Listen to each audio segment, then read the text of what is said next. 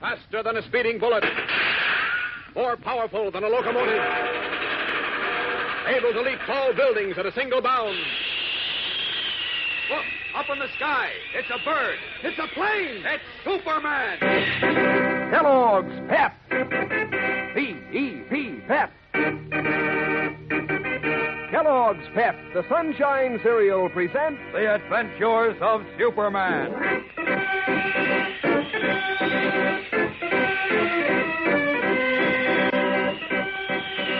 Today, as Clark Kent and Perry White keep anxious vigil at the Daily Planet, all Jimmy Olsen's hope for escape from his sinister captor, Frank Hill, seems lost. And with it, the hope of winning the battle he has fought with such unwavering courage.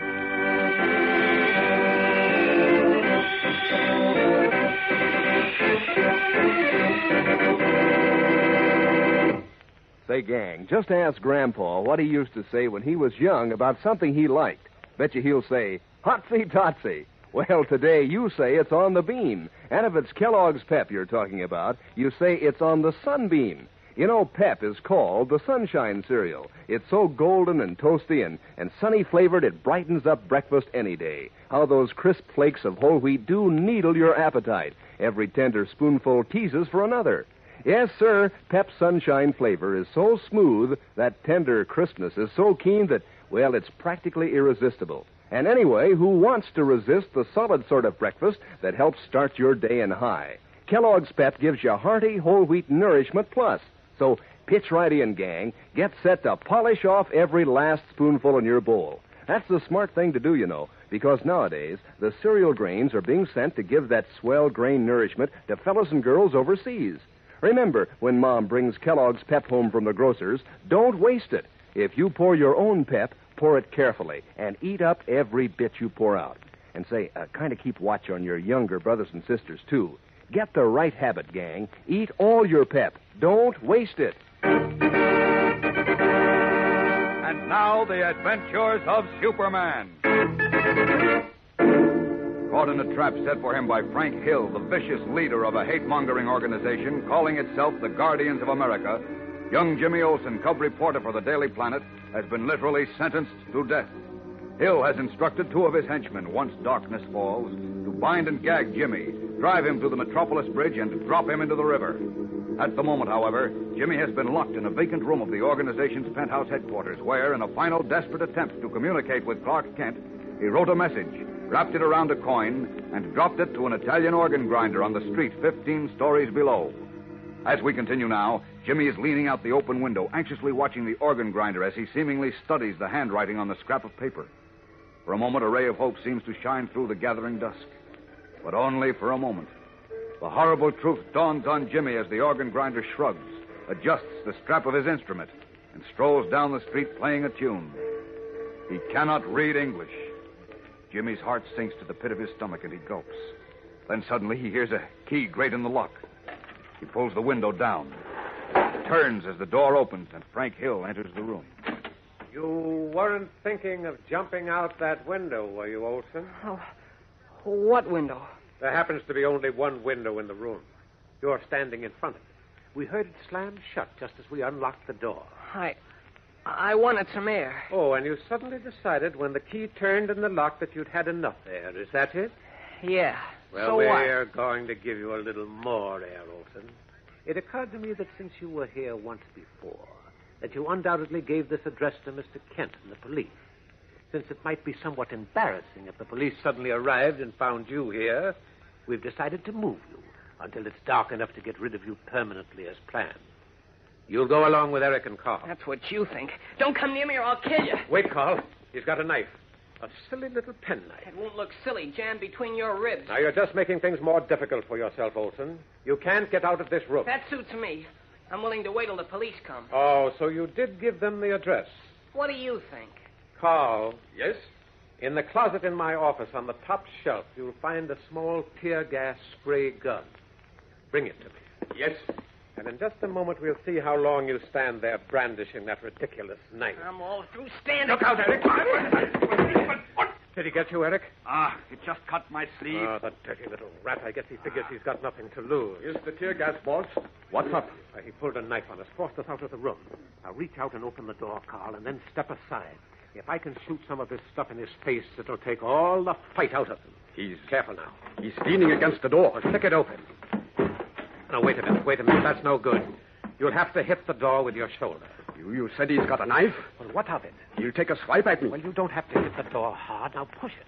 He's only a kid. He can't hold it shut very long. We've got to get him out of here. I don't like this too much. Well, neither do I, but we can't help ourselves. Now go ahead. I'll cover you with the tear gas. If he shows himself, he'll get a faceful. Okay. That's it, Carl. You're getting it. He's weakening. He's pushing. He let go of the door. Carl fell into the room. He's going to knife him. All right, grab him, Eric. He can't see. That knife. Stop it, I said. All right. Let him go. I'm blind. I can't see. Where you're going, Olsen, there's nothing to look at. Take him away.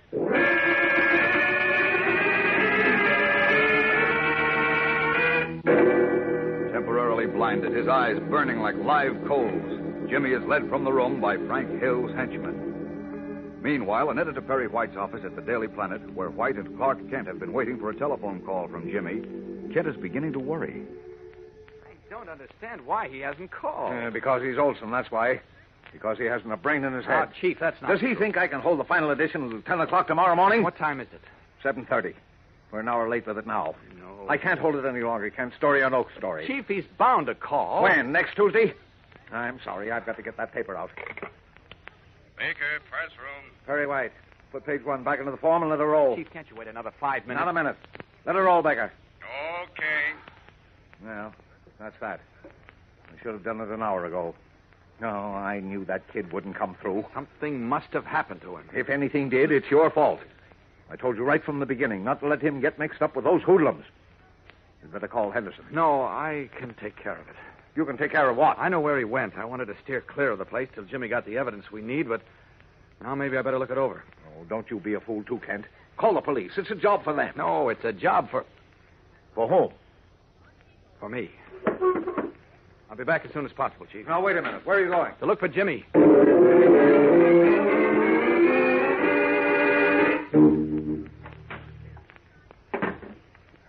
thing this storeroom's empty. If they ever decide to use it as an office, I'm in trouble. Off with these clothes. Don't understand why Jimmy hasn't called. Something must have happened. But what? Well, I'll find out soon enough. As Superman. Up with this window. Out and away! Leaping out into the gathering dusk, Superman circles high above the Daily Planet building, hovers for a moment in curious flight as he determines direction, and then, red cape streaming in the wind, rockets across the city, faster almost than the speed of light. In a matter of seconds, he is again hovering motionless in midair, this time above the apartment building on Willow Drive.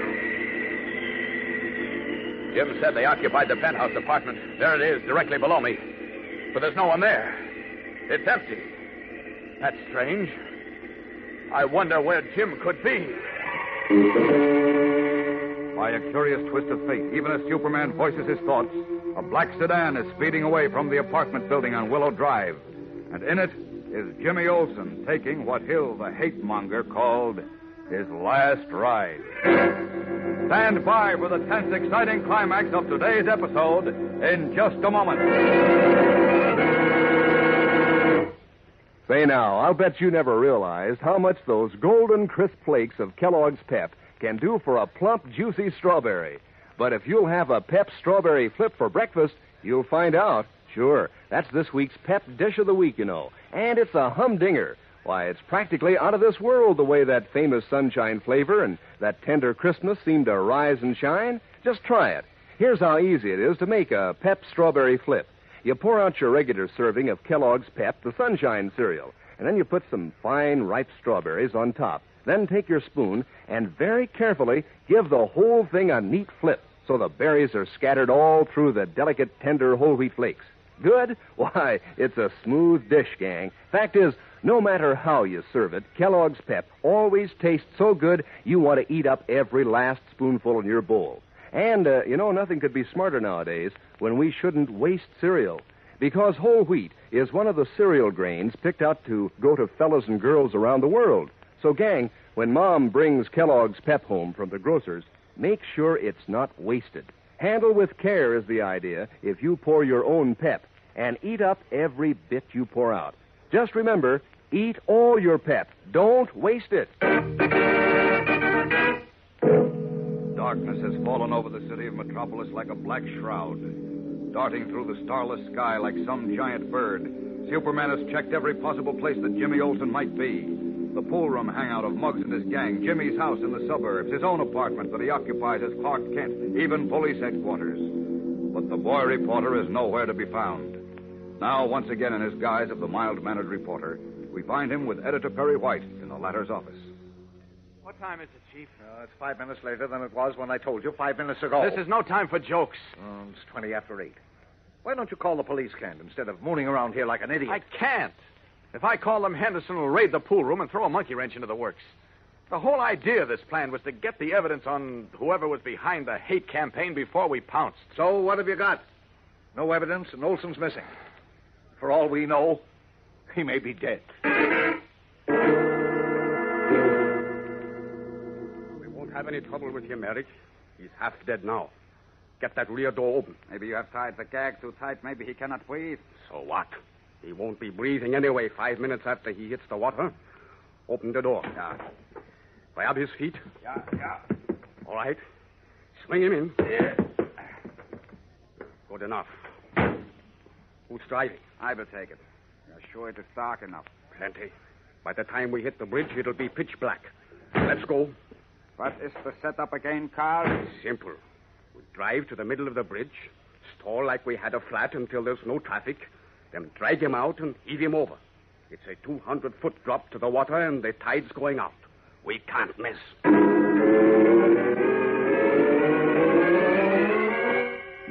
Pulling away from in front of the nondescript frame house where Jimmy had been held prisoner for the past hour, the black sedan heads for the bridge with the boy reporter bound and gagged in the rear seat.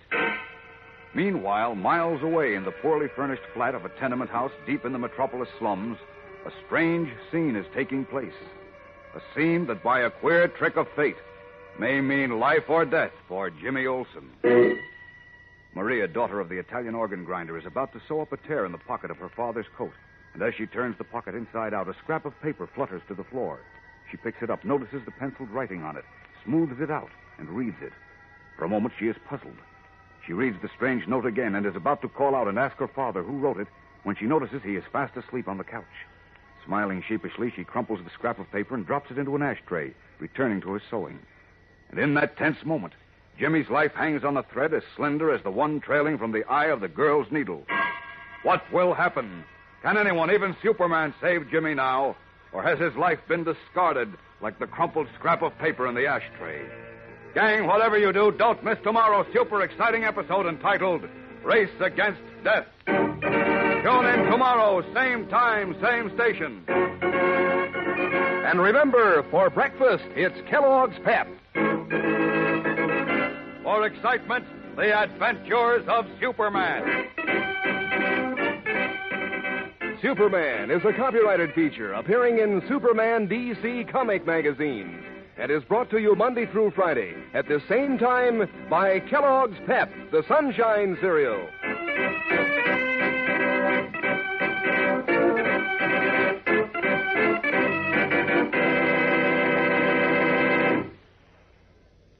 Say, gang, you know what fun it is to make your dog sit up and beg for something good to eat?